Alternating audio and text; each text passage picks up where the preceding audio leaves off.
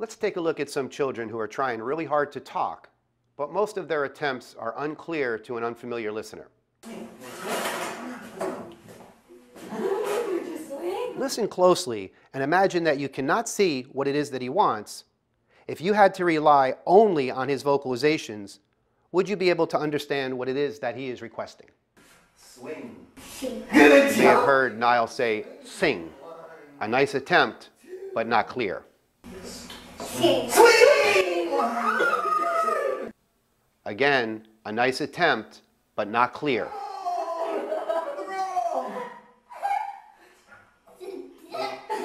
Roll.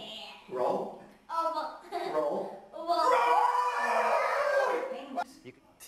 Paint. Paint? Paint. Good try, but give it some so he doesn't get frustrated. That's it. You may have heard that brush and paint were not even close. You can see how easy it is to get caught up when a non-vocal child begins to talk.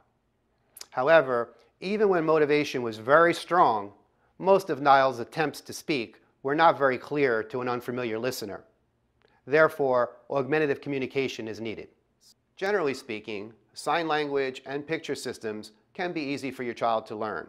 However, sign language far and away provides more opportunities for your child to practice.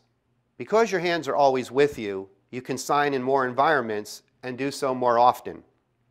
For example, you can sign in the swimming pool, when you're laying in bed in the evening, at a picnic or other community outing, on a swing, playground equipment, and things of that nature. Let's take a look at a couple of videos to illustrate this point.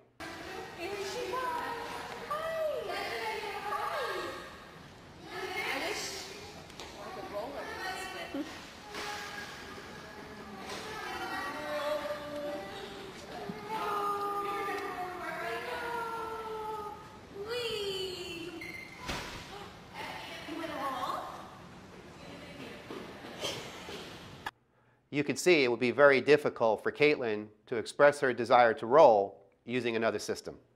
Now let's take a look at another example.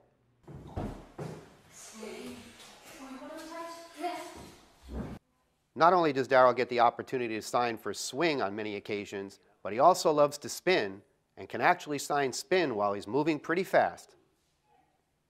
This is an extremely important issue because active play is an important part of programming for a child with autism, or at least it should be.